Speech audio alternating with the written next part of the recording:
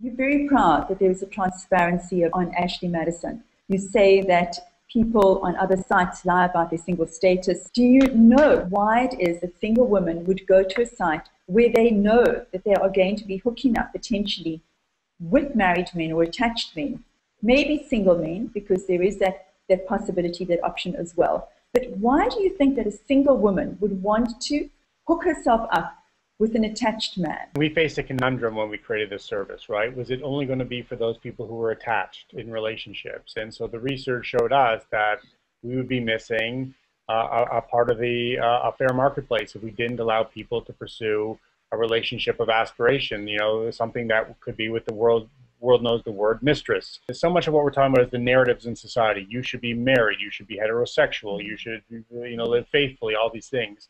There's this narrative out there that there's a sense of sisterhood, that a woman would somehow never be interested in a man already spoken for in that regard. And in fact, the research is the exact opposite. There's many social psychologists who have done things like, you know, take a picture of a man and talk about his likability based on a fictional background for him, and they get women to rate him, and he's single, he's 42, he's you know, never been in a relationship.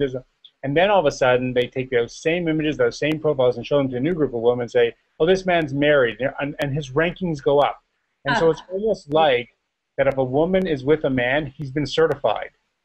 What I find most fascinating is that not only has female infidelity changed in the last 50 years, you know, with female economic equality getting, you know, greater and greater traction and more access in the workplace, but the internet has been this leveling of the playing field. And what we're seeing now, at least on our service from when we started in 2002, is more and more married women looking for relationships with single men. That has become about 12 to 15% of the communication that happens on the service, where that was about 1 to 2% just a decade ago. And so I think the male mistress, the rise of the male mistress, is a brand new phenomenon being driven by, you know, female demand. Do you think that you're appealing to the romantic, that women come onto the site with the hope that they are going to win the man after all? I remember reading this interesting piece of census data that just came out of the U.S. I wonder what it's like in South Africa, but, you know, 41% of children are going to be born to women in 2013 will be born to single women. This isn't some sort of teenage pregnancy phenomenon. These are women choosing the child, but not the partner.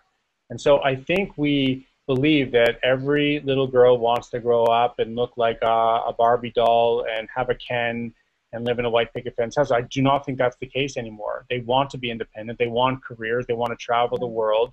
Yes, they're interested in relationships, but varying kinds of relationships. The picture that you're actually painting is of a modern lifestyle where we do not prioritize our relationships like we used to many years ago, where that was like really the central feature of your life, and that's what you had to dedicate yourself to, especially women. What you're saying is that it needs to fit in as a facet into our busy lives.